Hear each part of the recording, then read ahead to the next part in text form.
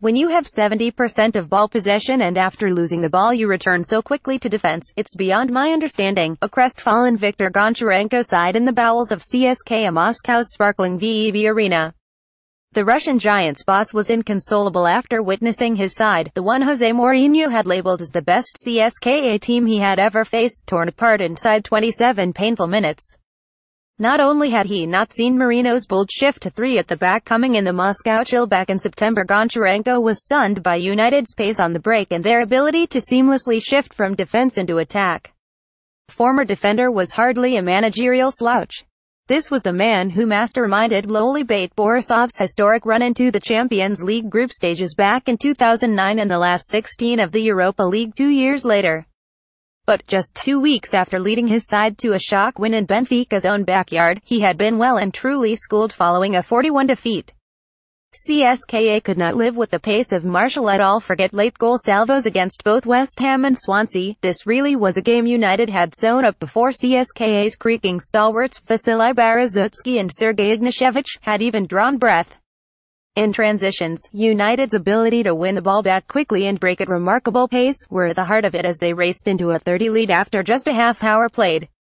That ability to flick the switch and kill has been at the heart of Mourinho's best sides. It is easy to remember how Inter Milan famously stifled Barcelona at the Nou Camp, but what about the manner in which they rallied from 10 down to win the first leg 3-1 2 weeks previously? Mourinho has tweaked and drilled his setup to try and get United up to those high standards, and each of his summer signings were designed to boost United's transitions.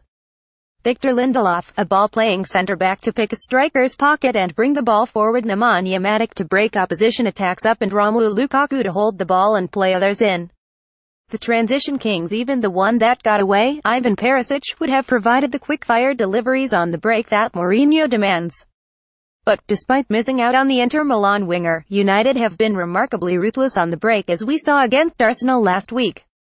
United may have scored 3 goals at the Emirates, but Arsenal were the team who dominated the statistic: 75% possession, 33 shots, 16 shots on target and 12 corners.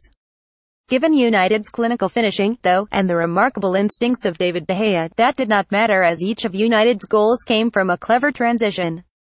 For the first, Jesse Lingard lost the ball deep in Arsenal's half but quickly recovered to force Shkodran Mustafi into an awful square ball into Antonio Valencia's path.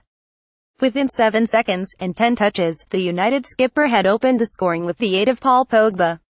For Lingard's first goal, just 7 minutes later, the midfielder again harried an Arsenal defender, Laurent Koscielny, who released the ball into Lukaku's path 40 yards from goal. Again, it took just 7 seconds, and 6 touches, as Lukaku, Lingard and Martial combined to finish a flowing team move. But it was the third goal that really got Mourinho excited on the bench. A botched flick from Alexis Sanchez deep in United's half failed to find a teammate and was picked up by Marcos Rojo. The defender played a straight pass to Matic, who got the counter rolling with his spinning ball to Lukaku. The Belgian then fed Pogba, who finally played in Lingard. It took just 16 touches for United to win the ball back and end the game just 13 seconds later. Was it any wonder that Lingard was mobbed by substitutes Ander Herrera, Scott McTominay and Marcus Rashford on the touchline? Mourinho's creation had come to life just in time for the derby. Get all the latest Manchester United news first with our new app. Download it here now.